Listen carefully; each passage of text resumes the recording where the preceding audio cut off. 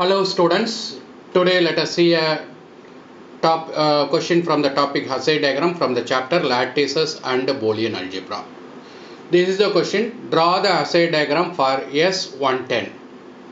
S110 denotes the set of divisors of 110 and this Hasse diagram should be drawn with respect to the relation divisibility. So what are the divisors of 110? First of all let us write 1 into 110 is 110. 2 into 55 is 110, 5 into 22 is 110, 10 into 11 is 110. So 1, 2, 5, 10, 11, 22, 55, 110 are the divisors. The smallest element is 1 and the next smallest is 2. And we know that 1 divides 2. So let us place the two elements 1 and 2 in different levels and draw a line between them. Now, the next smallest element is 5. 2 does not divide 5. So we have to place 2 and 5 at the same level. 1 divides 5 also. So let us draw the Hasse diagram in this way. 2 and 5 are placed at the same level. 1 divides 5. So instead of drawing like this, let us draw in a V shape so that the Hasse diagram looks good. And the next smallest element is 10. 5 divides 10 and 2 also divides 10. So 10 has to be placed in the next level like this. Now 2 divides 10, 5 divides 10. We can draw the Hasse diagram in this way. Instead of that, I am going to draw like a diamond shape that looks nice. And the next smallest element is 11. 10 does not divide 11, so I place the element 11 in the same level of 10. But 2 does not divide 11 and as well as 5 does not divide 11. So 11 cannot be placed in a higher level than 2 and 5. So it has to be brought to the same level of 2 and 5. So this is not the way to place the 11. So I place 11 in the same level of 2 and 5. 1 divides 11, so I draw a line between this.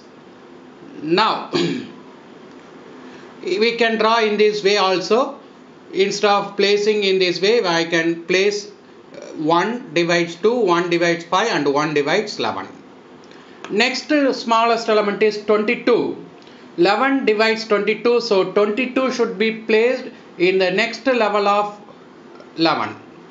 So 11 divides 22 as well as 2 divides 22, so I can place like this 22. 2 divides 22, 11 divides 22, so 22 and 10 are in the same level.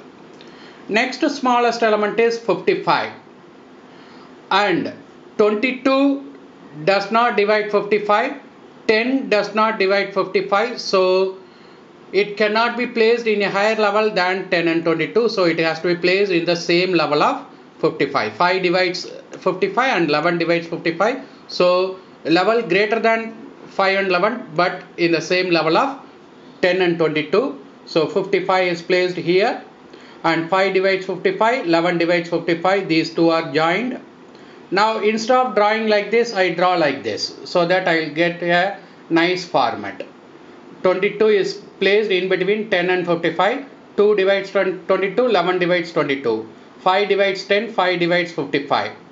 And 2 divides 10, 5 divides 10, like that we are taking. And finally the last element is 110. 10, 22, 55 all divide 110. So we can place 110 in the next level to 10, 22 and 55. 10 divides 110, 22 divides 110, 55 divides 110. So this is the way we have to draw the Hasse diagram. And for it's a 8 elements and it has to look like a cube that will looks nice, that will look nice for a Hasse diagram. And an additional information I want to give. The star element, the meet element is the GLB, that is where the elements last met at the previous level. The join operation plus is the least upper bound LUB of the two elements, that is where the two elements are going to join in the next level. If you look at 2 and 55, 2 and 55 where they last met, look at my hand movement, 2 and 55 last met at 1 in the previous level, and where they are going to join again in the next level, 2 and 55 are going to join at 110. So 2 star 55 is 1, 2 plus 55 is 110. 5 and 11 if you take, 5 and 11 last met at 1, 5 star 11 is 1. 5 and 11 are going to join at 55. So 5 plus 11 is 55. And 10 and 22 if we take, 10 and 22 last met at 2.